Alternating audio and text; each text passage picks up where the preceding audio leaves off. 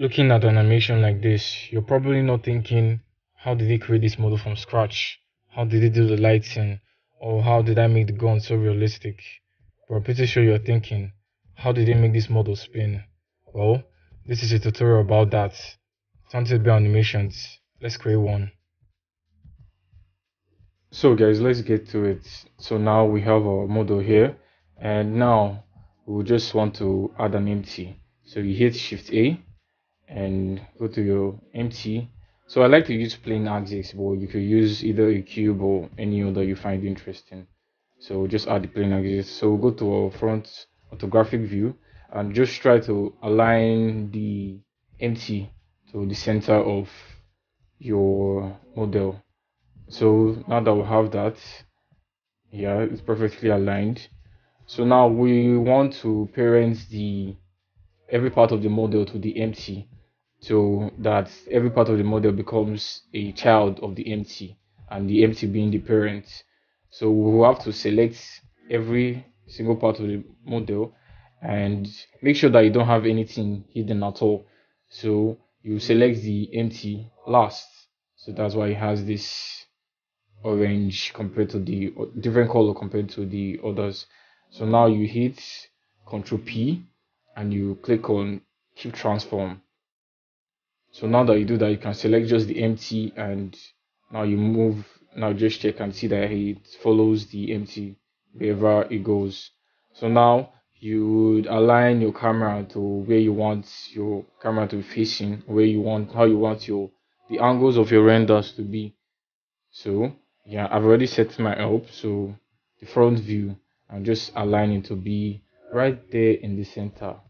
So right now I want a bit of tilt, and just hit arrow and X, give it some rotation, and arrow and Z for some little rotation on the Z axis.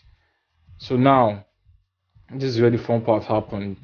So now you have to set keyframes for each of them on your timeline tab here at this bottom corner. So now you would hit I to insert a keyframe, then you click on location and rotation. So right now you can see that I've set the end keyframe to 150.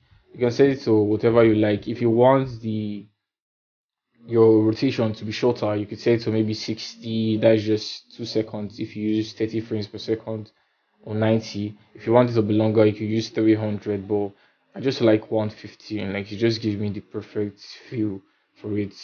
So now we put in our timeline at 150.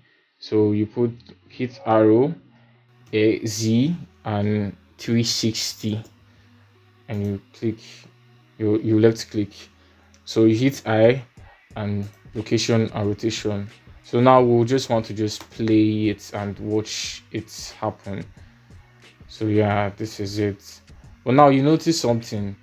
It slows down at the beginning and catches up, and it slows down later.